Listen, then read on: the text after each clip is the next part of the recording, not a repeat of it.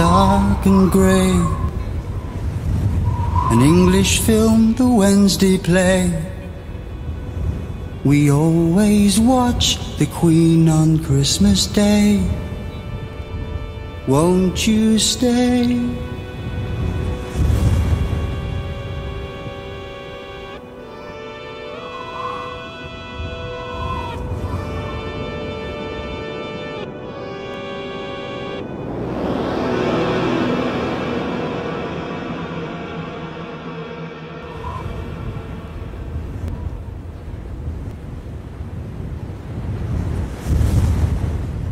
It's July 1976, and Genesis have just played the last show of their Trick of the Tail tour, the success of which left the band not only in a better financial position, but also with a renewed confidence that they could not only survive Peter Gabriel's departure, but develop and improve from it.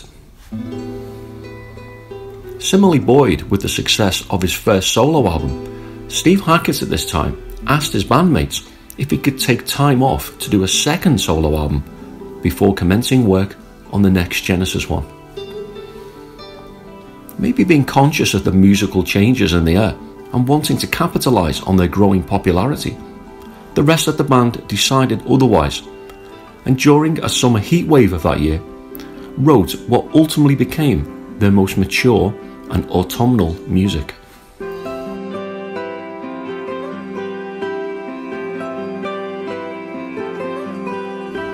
The seeds of Hackett's discontent were further sown when he requested that tracks put on this new album should be more equally divided, with each band member receiving a quarter of the writing credits.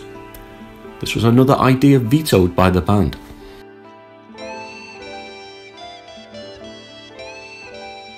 So in September 1976, what was mainly for tax avoidance reasons, the band relocated to Relight Studios in Hilvarenbeek in Holland.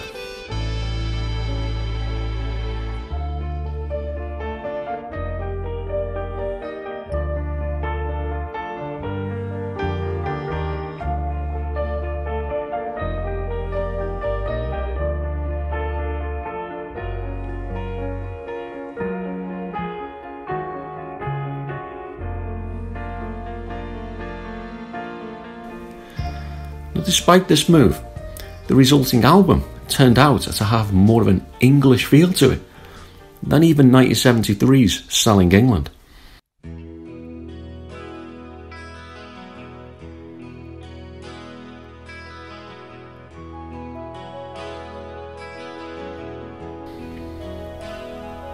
Holland is a quiet and clean and laid-back sort of country, and it's perhaps this calm and distance that made Genesis more focused on the psyche of their homeland.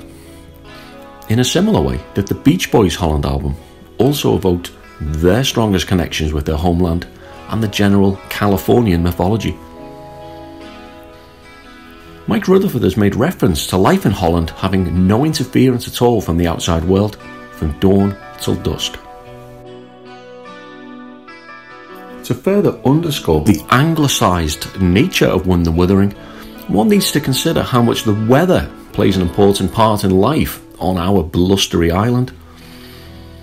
Like Eskimos and the word snow, there's over 100 English words and expressions to describe the rain, with Englishmen being more likely to comment on the weather when meeting someone than asking that person how they're feeling. And further to this, each of the Wuthering vocal tracks features some sort of reference to the weather or sheltering from it.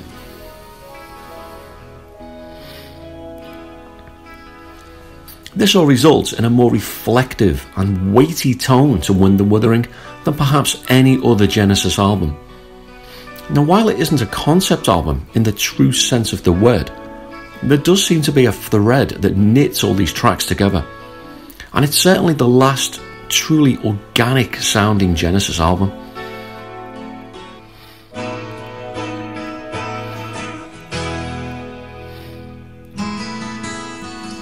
Perhaps some of these common strands across the album stem from another of its influences, namely the Emily Bronte novel Wuthering Heights.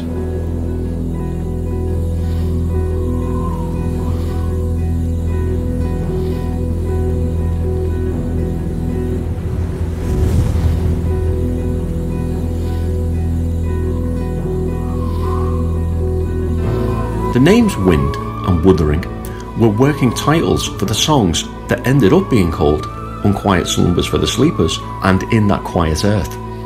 Now, these new titles were direct quotes from the closing lines of the Emily Bronte novel. And like the band's lyrics, storms and the turbulent English weather are also prominent features of this literary classic.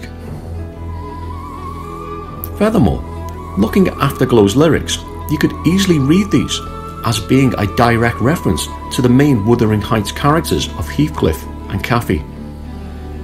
Without giving away too many spoilers, Heathcliff ends up searching everywhere just to hear Cathy's call, the meaning of all that he believed before escaping him as he misses Cathy more.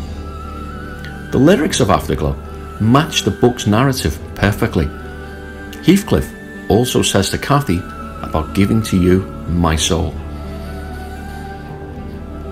I don't think any of these links to the weather and Wuthering Heights are a coincidence, and it could have just been the nervous pre-punk atmosphere that prevented making Wind and Wuthering a full-blown concept album recreation of this Bronte novel. So if you think of Trick of the Tail as the sound of a band full of excitement and curiosity and an eagerness to please, Wind and Wuthering was the sound of a band while pleasing themselves. There's a sense of calm and confidence about this album. The sound of a band that doesn't have to try so hard this time. A band that can let moods meander and take them where they will.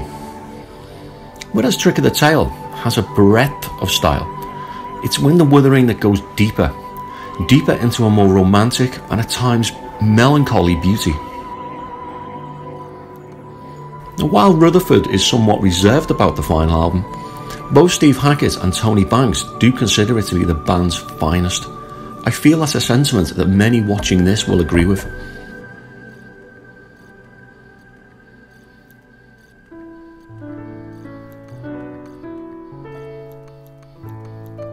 To complement the sometimes cold and autumnal tone of the music, the album cover features a sparse watercolour painting of a solitary oak tree standing alone in a bleak morning field. For its original release, this image was printed onto a textured watercolour paper, a kind of parchment, and it was a lovely effect that's been lost on future repressings, and certainly this screen.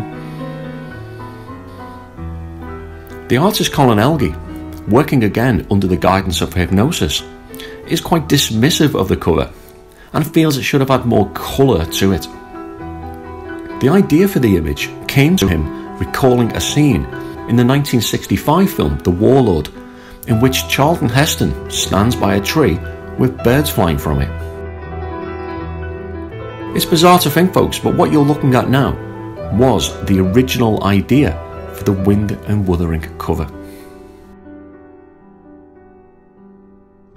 The final album was released on the 17th of December 1976, with a chart success similar to that of Trick of the Tail.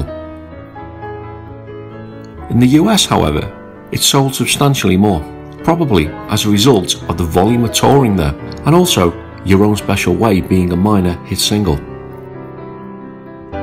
The band's American connections were further developed with the introduction of drummer Chester Thompson. He featured not only on tour, but also in much of the band's promotional material photography from here on in. Let's now take a step inside the sometimes dark and grey world beneath this cover and explore the songs that did and didn't make it onto this wonderful record.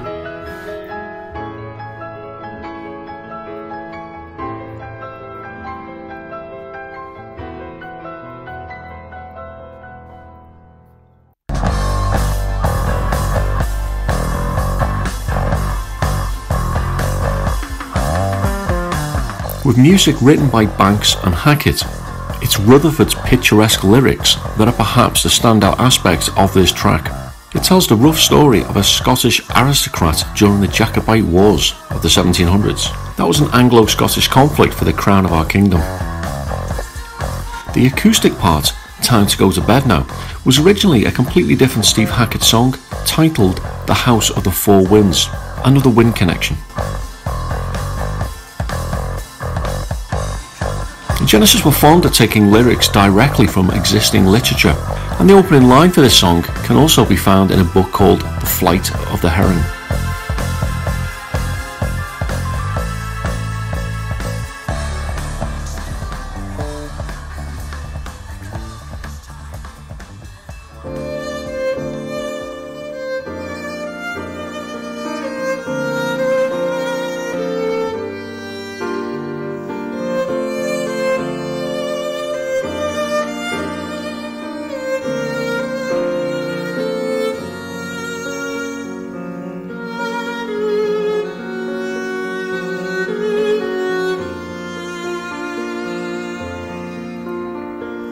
This song had been started during the Trick of the Tail writing sessions, but Banks wanted to extend the piece into something more expansive and spent a year developing it.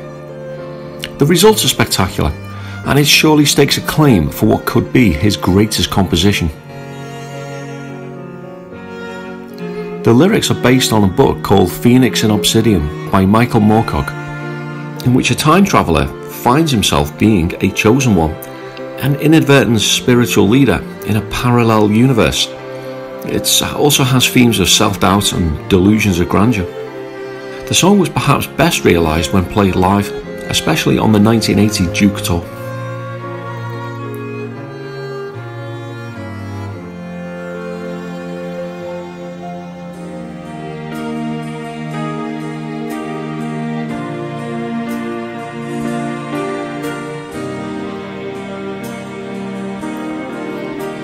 In yet another reference to existing literature that evokes autumn, this song quotes lines from a Victorian poem called Who Has Seen the Wind, and contains a guitar tuning that Rutherford claims he's never been able to quite recreate exactly since. Some may say it's not a bad thing. It was released as a single, charting at a modest 43 in the UK and 63 in the US, and perhaps pointed the direction that the band would be heading to more in the future, with more relationship and romantic lyrics. The song was about Rutherford's wife. Personally, I think the song outstays its welcome slightly. The middle section is quite aimless, and the ending just seems to repeat the first part. Banks himself wished that the song had been edited down also, and considering the length of the final album and the sheer volume of tracks left off it, it's hard to understand why this song was dragged out for over 6 minutes.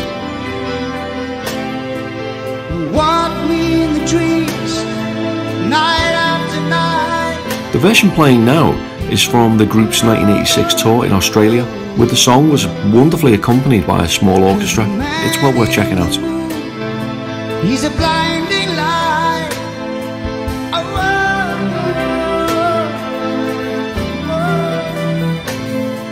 Now won't you come here, whoever you are? You followed me quite long enough.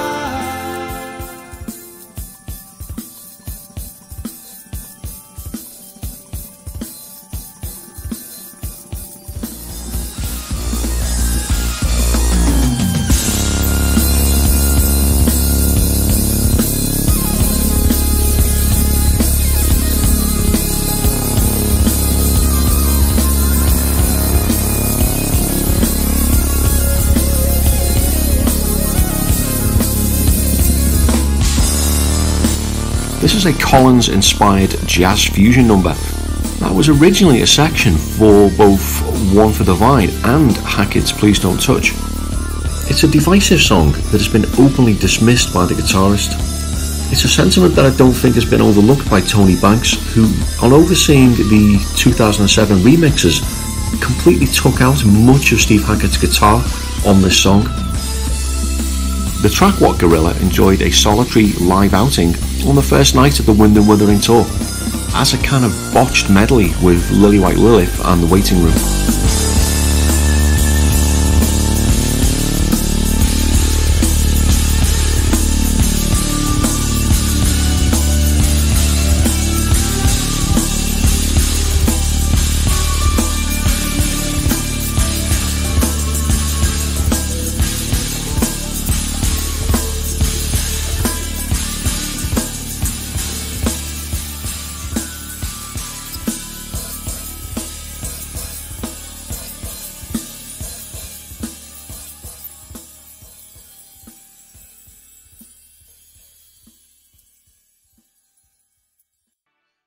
think I might go out for a stroll into the night and out of this hole. Maybe find me a meal. Next up is a comedic song by Tony Banks, reminiscent to the style of Robbery, Assault and Battery. Banks has later disowned these lyrics as being too literal, and Collins often cites this as one of the many Genesis tracks where the lyrics work better on paper than perhaps being sung. Suddenly he bumps into fur that's very unwise. A cat is much quicker than men and their eyes. The chase that ensues can have only one end, unless outside help steps in for our friend in need. The song started life as a much grander epic in the style of One for the Vine, before the band made a complete U-turn and made it much simpler. It was played live on early show dates and showcases a triumphant closing solo by Steve Hackett that seems to herald him taking ownership of side 2 of the album.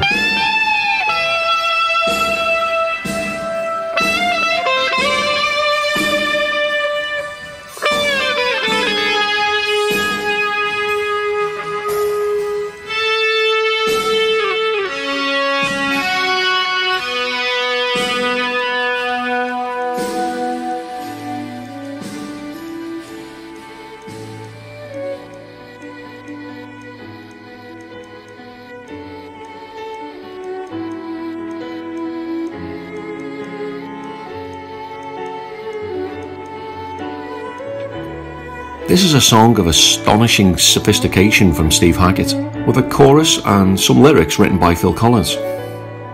It evokes a similar mood to the English cultural decline that was lamented in Dancing with the Moonlit Knight. It's a highly vivid track, and it's told as a sort of mini kitchen sink drama, set in a cosy night in, staring at the telly.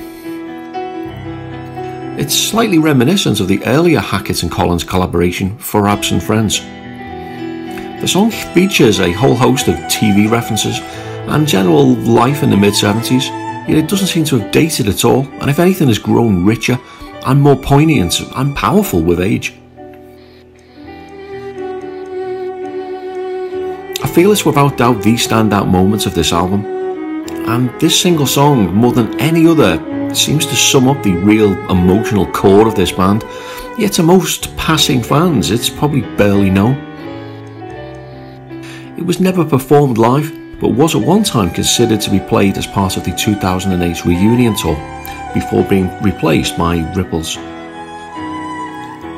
The visuals here come from an astonishing rendition of this track by musician Sally Sparks.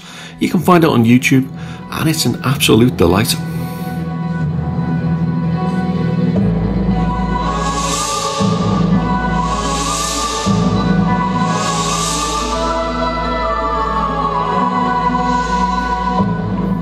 Beginning with dreamlike classical guitar playing by Hackett, this track is reminiscent of some of the textures on the Lamb, like Silent Sorrow or Ravine.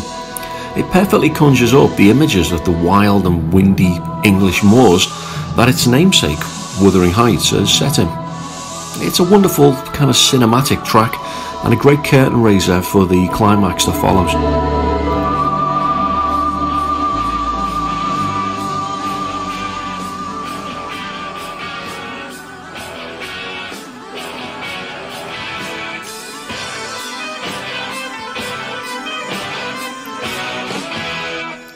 In a similar manner to the 11th Earl of Mar, which bookends this song, the track showcases the band playing in a really unified way. The band's enjoyment in playing it is obvious, and the track was reprised as parts of song medleys for many years.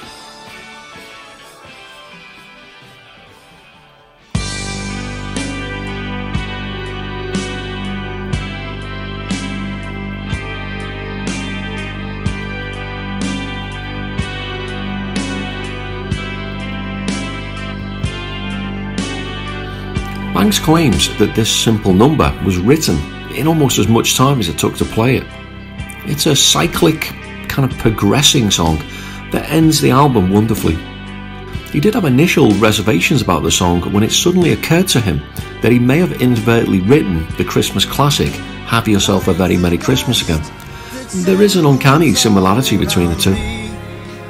I must find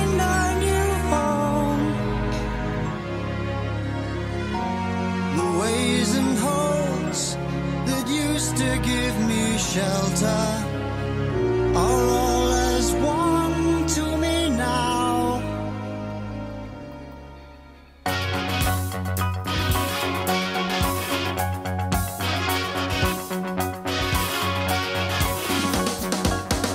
There are several tracks that were either recorded or rehearsed in Holland that never made it onto the final album. Let's look at some of these tracks and see perhaps how Wind and Wuthering could have been made into a double album.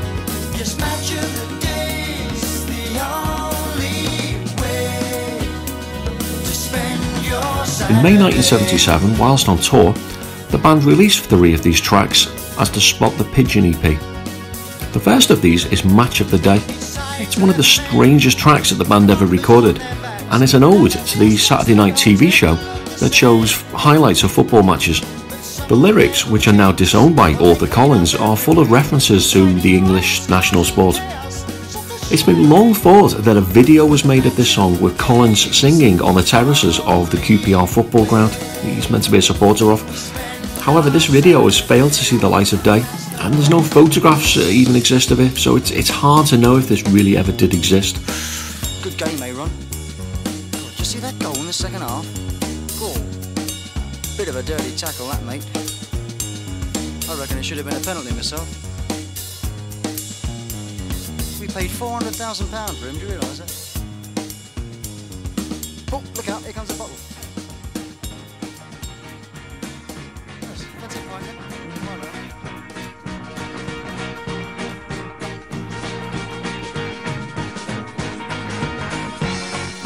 The next track on the EP is Pigeons. Although this jaunty track is credited to Banks, Collins and Rutherford only, it shows a similarity with Hackett's banjo-esque Ballad of a Decomposing Man. I think the lyrics are fantastic and it has a hypnotic groove that works brilliantly. It's a much underrated track. I'm going to go out on a limb here and include this one on my imagined double Wind and Wuthering album.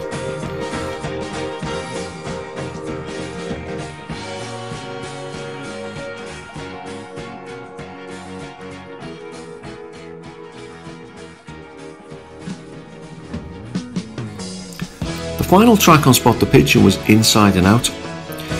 Although this is often thought to be exclusively a Hackett number, the lyrics were actually by Mike Rutherford. It's an outstanding song, and one that perfectly captures both the acoustic and the dynamic contrasts found in the main album perfectly. It's like the whole album rolled into one song. It was introduced into the live set list in the latter part of the tour, and it's hard to understand why this song was omitted from the final album. Therefore, it has to be included here.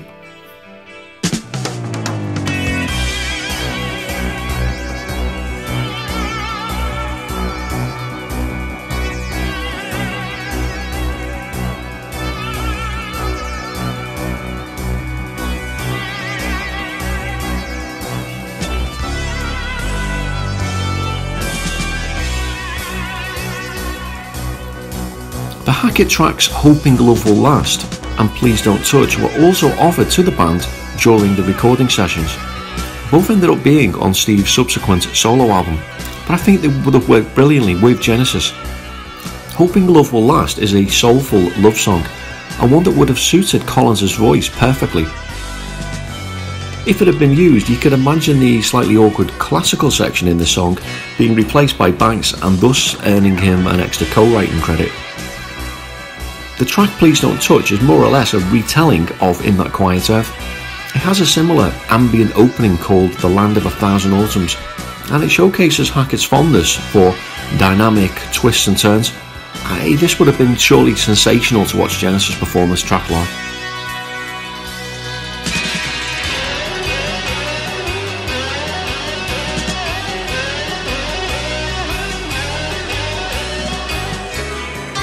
Another solo Hackett number that had its origins in the Lamb writing sessions was Kim, and this is also included on our imagined double album. A resequencing gives us a double Wind and Wuthering album, with the tracks having a slightly more elongated style in parts in the manner of the Lamb to give it more breathing space. Steve Hackett has referenced another potential Wind track as ending up on Spectral Mornings. I don't know what this is though. And it was also known that the solo track Narnia was also written in the Genesis days, so it's difficult to tell just how many potential tracks he presented to the band at this point.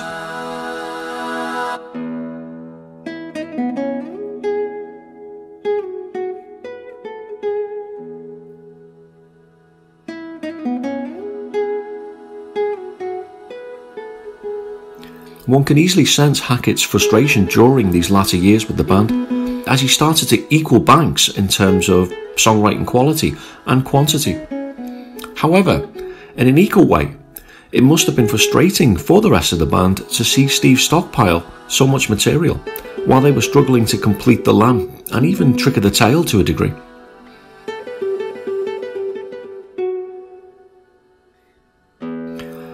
The loss of Steve Hackett had a huge effect on this band, and the next album, And Then There Were Three, suffered somewhat from his absence, in a way the Trick of the Tail didn't when Gabriel left. Although Hackett's solo career was more modest commercially than his ex-bandmates, he's definitely richer artistically, with a solo career more varied and yet true to its roots than Genesis and Gabriel's.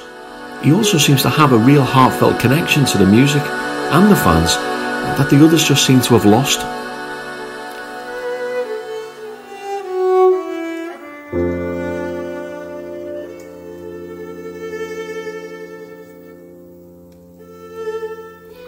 If Banks was the brains of this band, and Collins and Gabriel its outward charm and personality, and Rutherford its drive and energy, then I feel Steve Hackett is without doubt the band's soul.